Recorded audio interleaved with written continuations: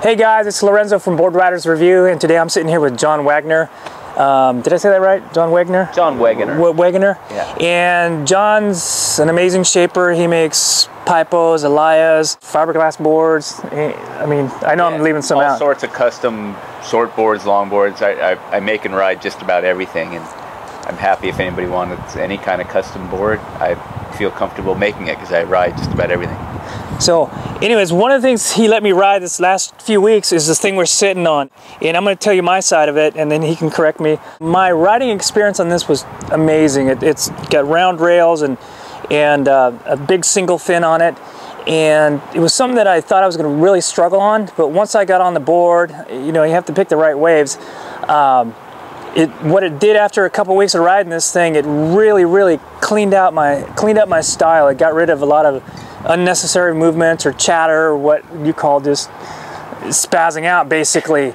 So it was a phenomenal board. I feel like it got some, you know, soul back into my surfing. So it really cleaned up all the crap that I experience when I'm surfing a lighter or downrail board. But anyways, had a phenomenal experience. If you ever get a chance to ride one of these things, it's amazing. But I'm gonna let Jon tell you about the board. I'm gonna get out of the way and let him talk. Okay, the board Lorenzo rode is a 9/8, pretty classic, you know, longboard design.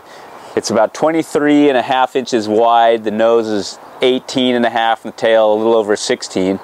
But as you can see, it's just kind of a full board, just the traditional longboard. What we did here is we did what they call the old airplane wing construction. We have ribs that go this way on the board, and then these are each individually glued down. So, which is a little bit different than the style they call chambering. But and then from the rails out is solid wood, and so it's a very sturdy board. This board, unless it gets close to a fire, should pretty much last forever. And it's a little bit weighty, but you know, for surfing wise,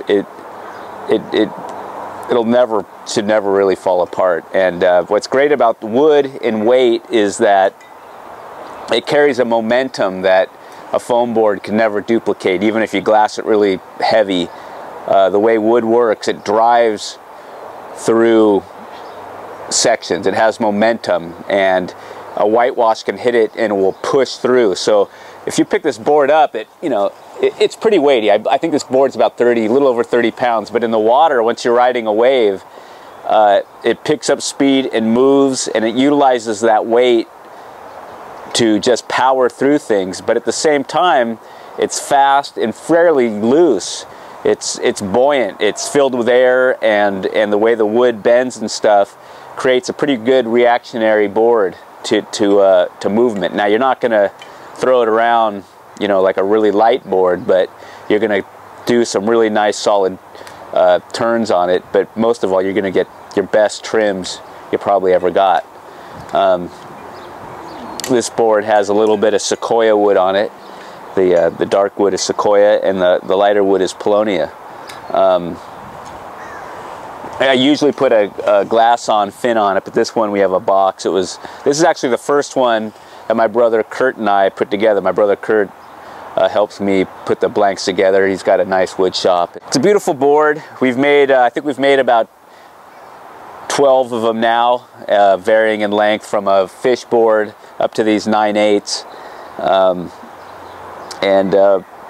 You know, I think everybody should try them. And if you find yourself, you know, like Lorenzo was saying, it cleaned up his surfing. What happens, you know, sometimes you try to start doing so much that you start, you know, you get frustrated sometimes because you're trying to do these turns, but they're not happening just because you're trying too hard to surf. Well, you get on a board like this, and the board kind of teaches you how to ride a wave. The board can do a lot of its own surfing on its own, just like I said, due to its weight and momentum, will put itself in the correct pockets of waves. And so sometimes you can just kind of stand there, and the board will do a lot of course, finding its course for you. And then you take that and you put that in your memory bank to your other boards, and it really contributes to your surfing. If you're interested in these boards, go ahead and look me up at wegenersurf.com, and that's WEGENER.